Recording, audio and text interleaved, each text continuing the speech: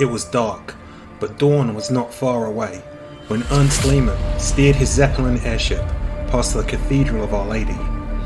Until recently, the sighting of an airship would have attracted great crowds. But tonight, people were huddled in their homes, and the only spectators were the military night watchmen. The low hum of the engine and the sound of the propellers were barely audible at ground level. But the people below would soon be alerted to the presence of the airship in the most horrifying manner possible.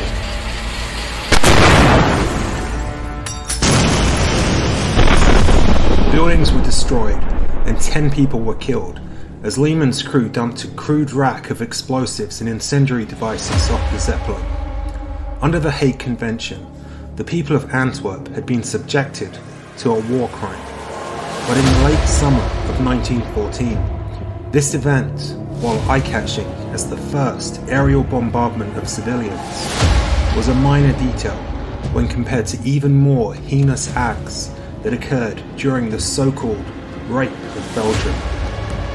2 decades later, Ernest Lehman would make bigger headlines when another airship he was on, while in very different circumstances, was also involved in a scene of death and devastation. In this episode, I explore the Hindenburg Disaster, an event that is much more complicated than a simple mishap.